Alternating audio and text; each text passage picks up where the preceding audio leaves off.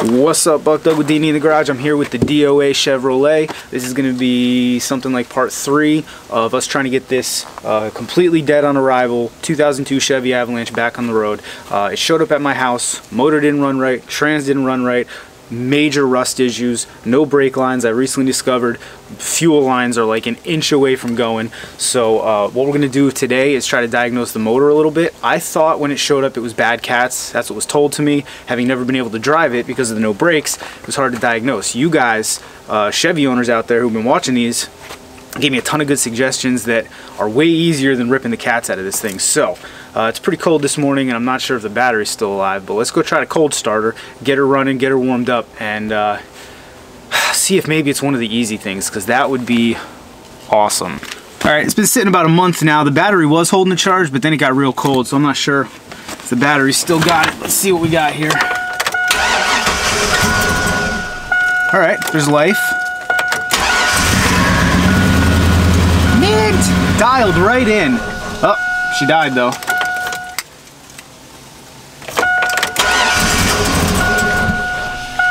It's not great.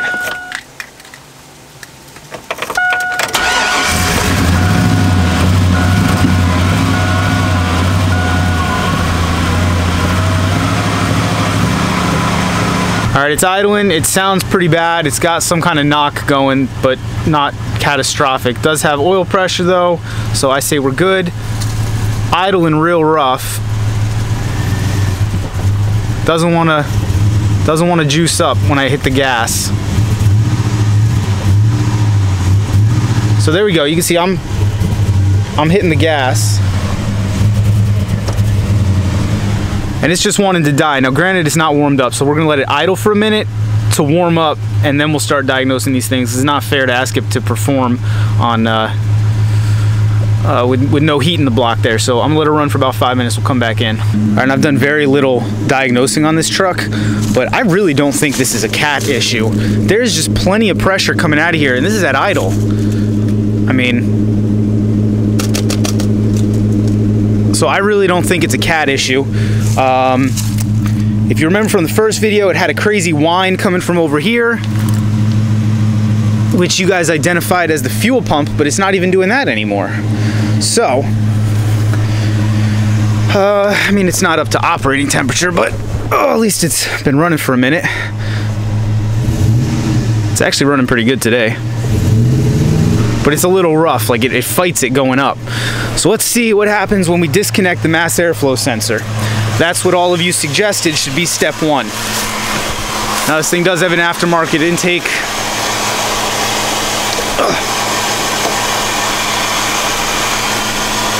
No change right off the hop.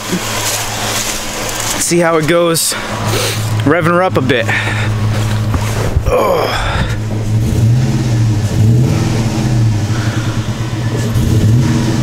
Honestly, no change. It's crazy, this truck feels fine today.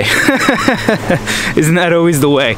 There was a sensor disconnected underneath the truck. I don't know what it was.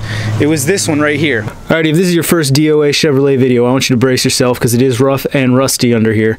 But here is the sensor in question. That one right there on top of the transmission cross member. That was disconnected. I assumed I bumped it while messing with the brake lines. But maybe I was incorrect and it was disconnected all the time. If you guys know what sensor that is and if it would make this truck run crazy rough, let me know. So here's where we are with the brake lines real quick. Front passenger is run. The rears were not blown. They need to be replaced, but they weren't blown, so they're not going to get touched because I'm going to have to pull the tank down to do the fuel lines, and I'll just do them then. It'll be easier. So let me run the master cylinder lines and the front driver lines, and I'll get Eric over here to see if he can help me bleed this thing, and then let's take her for a ride down the road with brakes, obviously, and see how she drives. Maybe that fixed it. That'd be pretty wild, right? I can't wait to drive this thing. It's been sitting in the driveway for a month. Alrighty, for any of you that live in the South or someplace else where they don't use road salt, you know, someone from Ontario commented that they use beet juice on the roads. I haven't Googled it yet to find out how, but that's crazy. If somebody knows how beet juice helps, let me know. Now, you'll notice this ridiculous wrenching pattern I have to use because of the torsion bar, trying to get this brake line on. We're going to go over to my Jeep in a minute and look at an ABS unit in the engine compartment, which makes way more sense to me. Putting this down here, first of all, makes it a pain to work on, but you're also guaranteeing that it's gonna go out, you know? I mean, yeah, if you live in Texas, I'm sure you don't have this problem, but the rest of us up here, man. Now, I got a pre-bent stainless steel brake line kit for this truck. It was 68 bucks. Seemed like the deal of the century. I'm gonna say, if you're doing this job, don't bother. The reason is this. First of all, they're not specific to one truck. It's the same for the Avalanche, the 1500, the Yukon, the Suburban, and since all those trucks are slightly different, the lines are close but not exact. And if you've ever tried to bend stainless steel brake lines, you know it's a huge pain. Like right here, it gets me to the area and then it's like off by an inch and I'm trying to bend this little bit. So I think I would have much rather just gotten the nickel copper lines and bent them myself. Additionally, they've got all these crazy bends that you're trying to bend through the frame and everything. Not the direction I would go. Those are nice and tight. Final thing, whether you get nickel copper or you get stainless steel or whatever, if you're running brake lines on a rusty, dusty, crusty old truck like this, what you're gonna wanna do is around the end with the flare and the nut, when you're pushing it through the frame and everything, wrap it in masking tape so that when it gets down here, it's not all full of rust and everything. This is what a 120,000 mile truck that was honestly not super well cared for looks like in the rust belt. This is what the ABS unit looks like. Let's go look and see what a 212,000 mile Jeep from the same area looks like with the ABS unit in the engine compartment. Now for context, Willie is better, but I mean, look, there's a hole right in the floor, so it's relatively the same shape. This cross member's all beat to hell, so obviously everything underneath is gonna get beat to heck, but the important stuff, like the ABS unit, is up here. Look at this thing. This Jeep is road hard and put away dirty, literally. All winter it gets road salt, all summer it gets mud, it never gets washed because who can bother? The ABS unit's fine, man. I don't understand why you'd put something like the ABS unit on that thing underneath like that. It's a nightmare to work on, and you're just guaranteeing it's going to get all crudded up. Later on, or maybe in a separate video, I'm going to show y'all how to do a rear brake line on the WJ the easy way. I have the absolute easiest way to do a WJ rear brake line. People overthink it all the time. Anyway, Willie, you're going to get some love later. Back to the Abby. This is my pile. These are the lines we pulled out of the Avalanche. Oh, they're just completely gone. As you can tell, I mean, the only place where there's still actually lines is what was left up in the engine compartment, which further illustrates my point. I don't get it. Put it, there was room. There was room. You could have put it, look at all this room. Anywhere here, there could have been a friggin' ABS unit. I don't get it, man. All right, so we've got our front master cylinder line run. Let's run our back one, and then I'm gonna call Eric, see if he can come down and help me bleed this bad boy. Our cancer hole's getting worse. Every time I walk by it, another piece flakes off. Alrighty, while we wait for Eric, let's talk about a name for this thing. As a lot of you know, I watch a ton of other YouTube channels. It comes out in my vernacular. You got the Factory from Vice Grip Garage. I've been loving that dude lately. Tons of AVE quotes, which are always good. And one channel that I friggin' love, Eric actually put me up on it, is Zipties and Bias Plies. You guys have noticed every once in a while I'll do a mint in honor of old Peg, the Canadian up there. And one of you actually said, like, hey, maybe the Avalanche could be your Slave Lake, which is his, I don't know what year, but it's a 7.3 IDI F250 that he wails the living piss out of, and it's just awesome to watch. Anyway, no Avalanche. I like the Avalanche. No Avalanche is ever going to be cool as a 7.3 IDI, but I have decided to name the Avalanche in honor of Peg and his F250 Slave Lake. We're going to call this Avalanche Lake Effect. Now, for those that don't know, Lake Effect is the weather anomaly that happens around the Great Lakes that causes upstate New York, parts of Pennsylvania, I imagine parts of like Michigan, to have more intense winters than other areas in similar climates. All right, and lake effect, as this truck is from Utica, New York, where they definitely get lake effect. Like Buffalo, New York, you hear about Buffalo, New York getting 4 feet of snow. That's because of lake effect. This truck is the way it is because of lake effect. While it'll never be as cool as Slave Lake, I think lake effect definitely fits this truck. As many of you have pointed out, it kind of looks like it was parked at the bottom of a lake for several years. So I bought this many years ago in honor of old Peg. Mint! It's going on lake effect. Oh man! So we're gonna warm it up a little bit with the approved shop dryer here.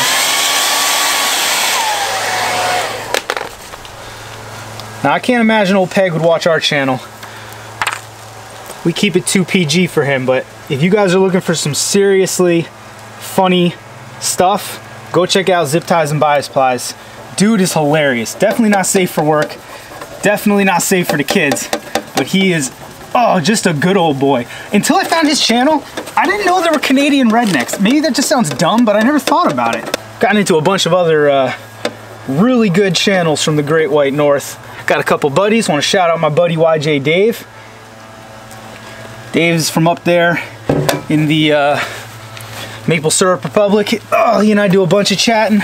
Someday I'd love to get up to Canada to visit you guys. Anyway, Zipties and Bias Plies on old Lake Effect here. The Lake Effect Z71. All right, let's make what we're gonna need to bleed the master cylinder in the vehicle. You're gonna need something like this. All right, it can be made using the old master cylinder lines. Master cylinder lines usually aren't bad up top because up top's in the engine bay, and this will be just fine. So I made one already. We're gonna cut it. You could probably use a cutoff wheel. We're gonna use this little pipe cutter right here.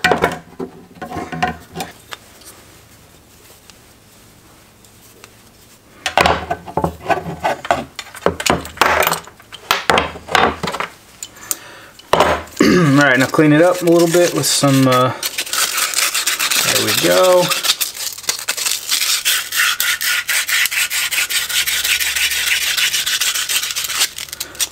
Make it easy. Spray a little something on there and cram some hose on the end. Real simple. This hose really isn't the right size, but we're using what we have lying around today. There we go. Now, these are going to go into your front and rear master cylinder ports. These are going to go up into the tank filled with fluid. You just pump the pedal. It's going to pump the air out, but not let any air come back in the other way. And that is all you're going to need to bleed your master cylinder in the vehicle. Way easier than bench bleeding. So you're going to take these brake master bleeders that we made and thread them into your master cylinder like so.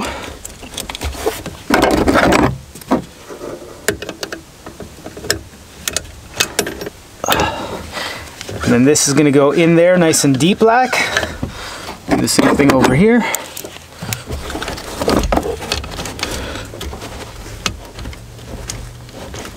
They actually sell kits like this, but I mean, just make your own if you can. Like, I wouldn't go buy brake line to make this. If you're gonna buy it anyway, buy the kit. But this I find is way easier than bleeding it on the bench anyway, because you bleed it on the bench and then you got to find plugs for it. Just do it in the vehicle and then it's done.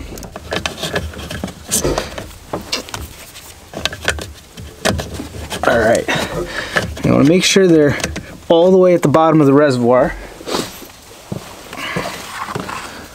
Then we're going to fill the reservoir with nothing but Wally World's finest. Make sure you spill it all over the place. Then you're going to just gently pump the pedal and you'll be able to hear the bubbles coming out of there.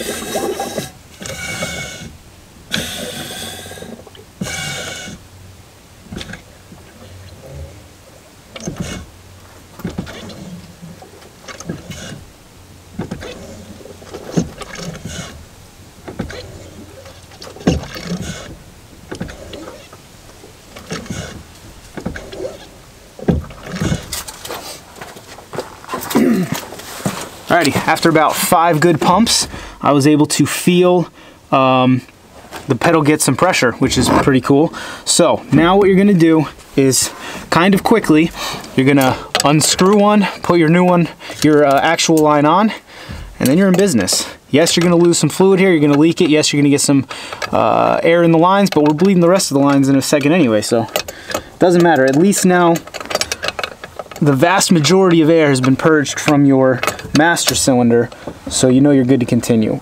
If you hold the line in while you're unscrewing it, it will not leak until the very second when you pull it out. And 3, 2, 1, go. Okay. Alrighty, that's all there is to it. This is at least mostly, oh, that's the wrong way, mostly purged. Definitely better than doing it on the bench, in my opinion. This is how I always do it. Now we're just gonna have to wait for somebody to show up so that we can bleed the rest of the brake lines. There is that method where you use a Gatorade bottle and a piece of hose. That's not gonna work here because these lines were completely empty. That'd be a bit too much. It literally, this truck, so we get the lines in, they're doing well. We're bleeding them, they're doing well. We turn it on, see if we can't power bleed, speed up the process a little bit. I come over here, and what do I see? A river of red. I don't even know how, but we blew through. The trans line gave up the ghost. This truck, man. Oh man, I was getting so many of you who were telling me to just junk it before. I imagine now those numbers will double or triple. That's the bad news. Here's the good news. While it was running, and I can't show you now because if I run it, it's just gonna piss ATF everywhere. We started it up again and it was running real rough. I mean, real rough. So I came over here, pulled this, immediately evened out. So I think my issue, at the very least one of my issues, is definitely the mass airflow sensor. JTM has one. He said I could buy from him. So I'm gonna hit him up tonight, see if I can't snag that off my good buddy. We'll put that in. Brakes are in. Everyone told me to expect a fight bleeding that brake ABS unit, and they were right. It takes forever, and I can't tell if I'm making progress, but we're just gonna stay at it.